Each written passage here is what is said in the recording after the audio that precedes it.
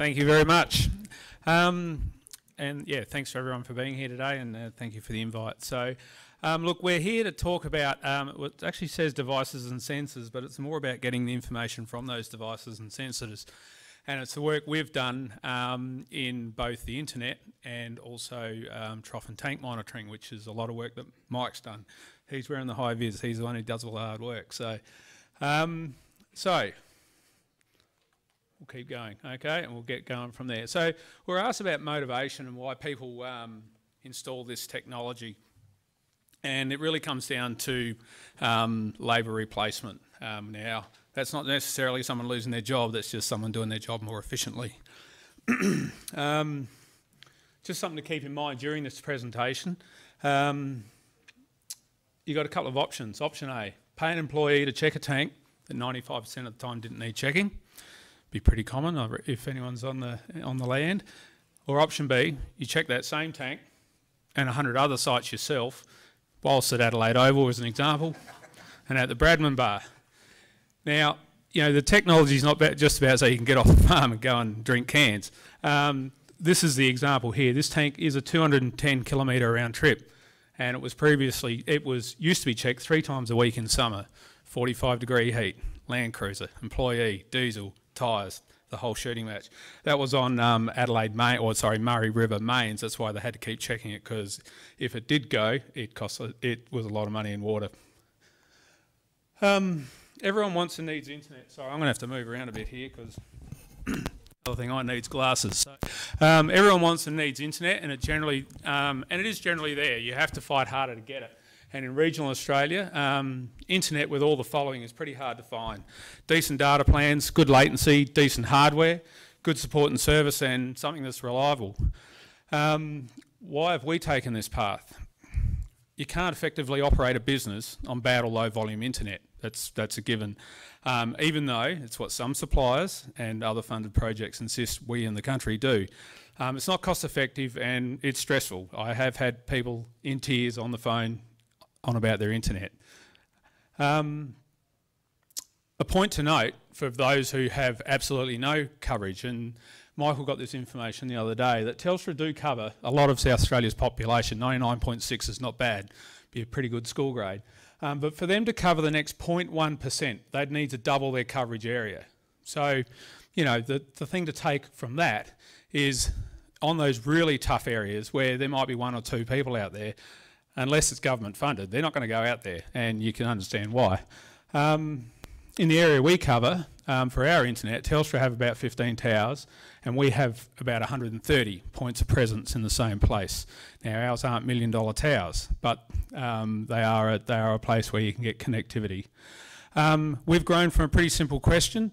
We get asked all the time, can we get connected economically? You know, we can connect anyone. You know, we could connect Birdsville if we wanted to. You just got to pay the money to get it there. So it's got to be economic. And producers have lots of their own ideas. They're the ones that come up with the ideas, but they lack the internet for it to function. So here's some examples. A friend of ours down at Coonawarra, he called with the following issues. So this might be common for some as well. So he was sick of SIM cards. He had heaps of SIM cards. He was tired of multiple data plans and contracts. He had enough of dealing with overseas call centres. That might be something else that rings a bell. And in his words, he's just sick of the BS. He just wanted to go and farm. He's just sick of the rubbish. And he just wanted internet to a new location. From that one link that was put together, that network has grown. So this is his own internal network. It's grown to connect about 50 pumps, and they're all on auto, manual, remote stop-start. The internet to 3 family houses, a small camera network, internal camera network. There's solar array management's connected to it, and there's sensor push alerts for temperature for his frost control. The big part of that for him, to be able to control 50 pumps and a certain number of them for frost, the big saving is not only time, you know, getting around there, it's water. Massive saving in water. And for down in the southeast, that's a big thing. So, well, in the whole country, really, isn't it? So what took multiple employees before, he can now do it all from the iPad. So, and those concepts is what brought us to where we are today, and that's our little network that's grown from that one idea, and that is still growing. And we've also teamed up with Beam Internet, who do a lot of work in the mid-north, and I've also over at KI, we've teamed up with them as well in covering some country. Here's another example. Customer wanted internet. That's all they wanted. They were up in the NARCAT, or bottom of the NARCAT, wanted internet. They were on NBN satellite. But he'd also mentioned while we were talking, because we went up to this hill, and it's a good spot for an internet tower, for us to be able to push internet around to them and their neighbours. But if you've read it there already, he mentioned in 20 years that his dad had put 500,000 Ks on a ute just to check the tank. And this is in the southeast, this isn't up north. So we got talking and said, well, look, you know, we put a tower here, I'll chuck a camera on there for you and you can check it from there. And so we added a camera, as you can see, and he now has a 24/7 live feed, and that's just a little snippet of it, but you can see the water moving there. So while we're up there, that tower had to connect to another tower. So we did the same for his neighbour.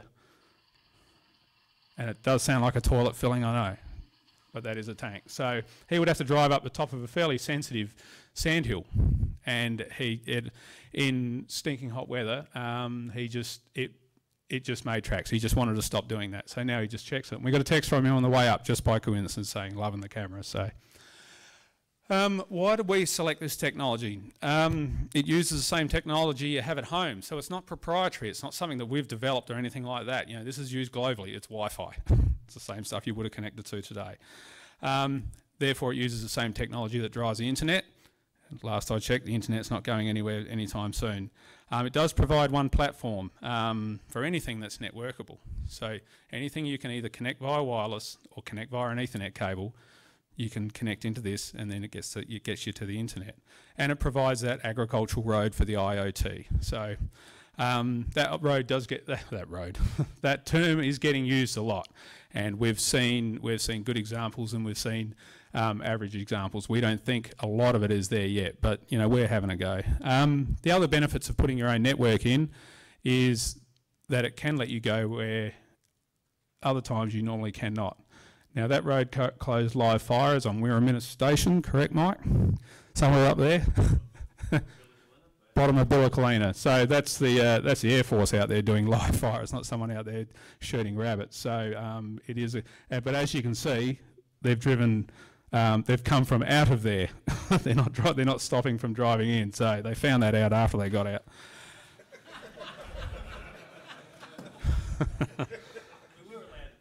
Yeah, there was nothing wrong with us being in there. So you'll have to remind me when you're taking over, Mike. So, right, I'm going all right. Internal networks provide a multi-purpose platform for anything that is internet enabled. I've explained that.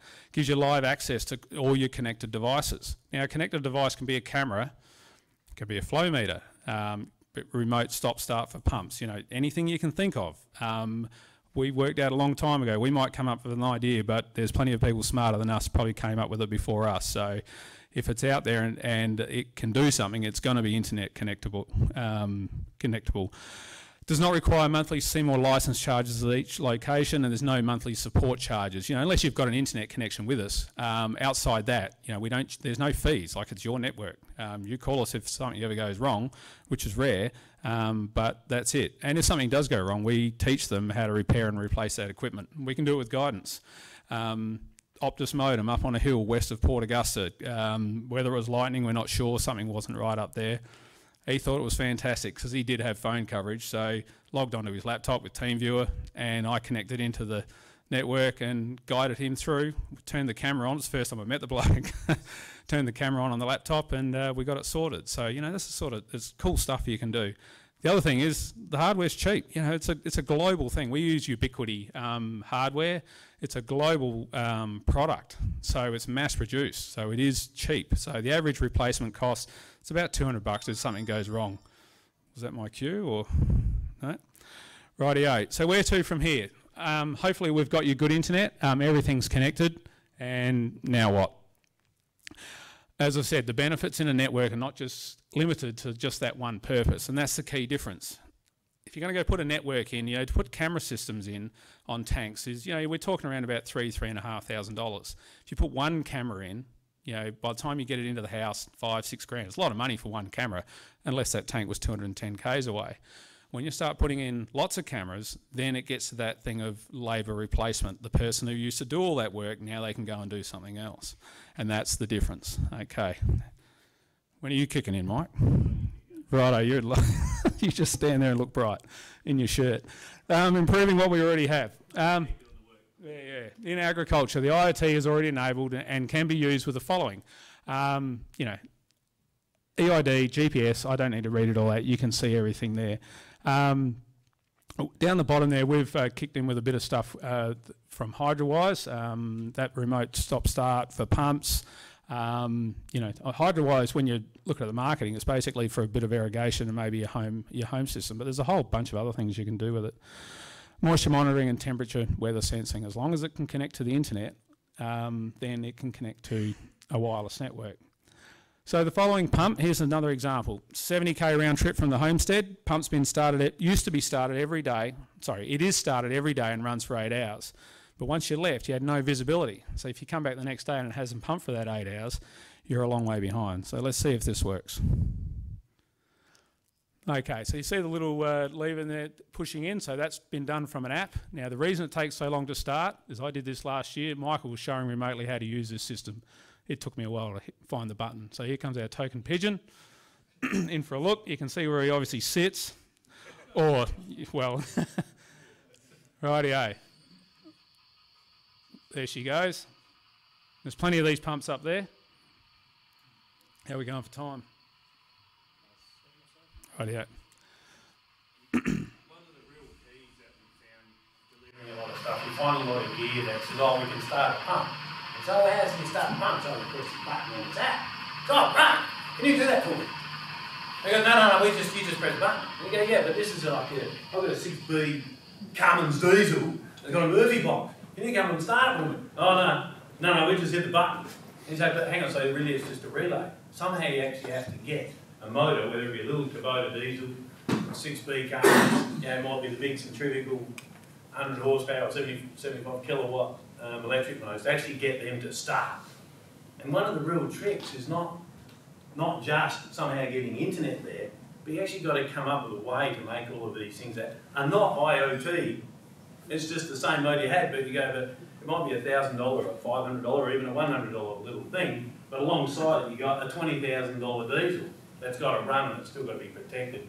And one of the real issues, I think, as an industry is actually trying to get, you know, what's already existing to actually become IoT or become connected.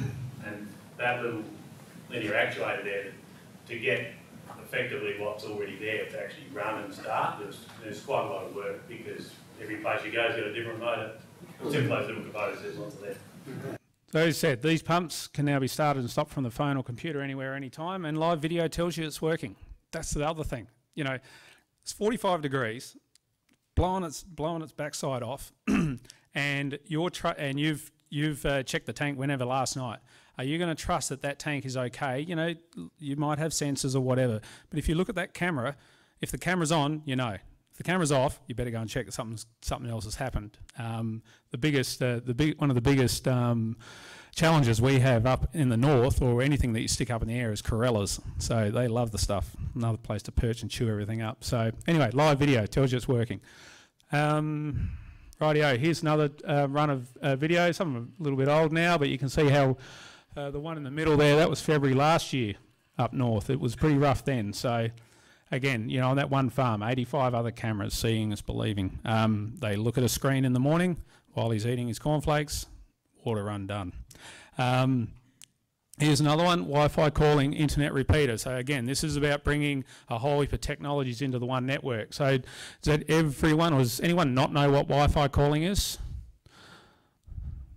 Is everyone shy? Good, everyone knows what Wi-Fi calling is. So current plans for, you know, say an Optus plan, $80, 500 gig a month. Optus Wireless, this is what was available at this site. It's bigger plans than most of the other, well, than all the other providers on wireless. 32k link to the next repeater, and then a 2k link into the homestead, rebroadcast to all stations, buildings, employees' quarters, giving them internet and mobile phone. Provides all residents, as I've just said there, sorry, and it's on the same internal network as the camera network. So up north, the homesteads are all down in the valleys. So there's heaps of mobile phone signal up on the hill. You've got to get it down, and that's what that simple thing does. And we don't spend anything on foundations. It's all using existing rocks. So, and the reason why he uses existing rocks is he did try and drill into one spot and gave up on that idea, never to happen again. So, okay, management platform. Yeah, non-penetrating, that's right. So the management platform, and I just went to one there before, and look, we haven't seen an all-encompassing platform yet. If anyone sees one, let us know. But companies are clamouring to achieve this, and if you see down in the main area there where we started, there was a lot of companies with all these things. But whether everything's all encompassed on that, I don't think so just yet. But it won't be driven by the ag sector. You know, we think it'll be developed by the IT industry to serve all industries. Someone out there is going to need enough of this technology that it'll get developed and then it gets rolled out. It's like what we're using Ubiquity for. Ubiquity Wireless was set up not to check troughs and tanks. It was set up to get people internet where they couldn't get it, and that's in the city, not in regional areas. And that's the common denominator. Well, there you go. You got through unscathed, didn't you? So thanks everyone for your time.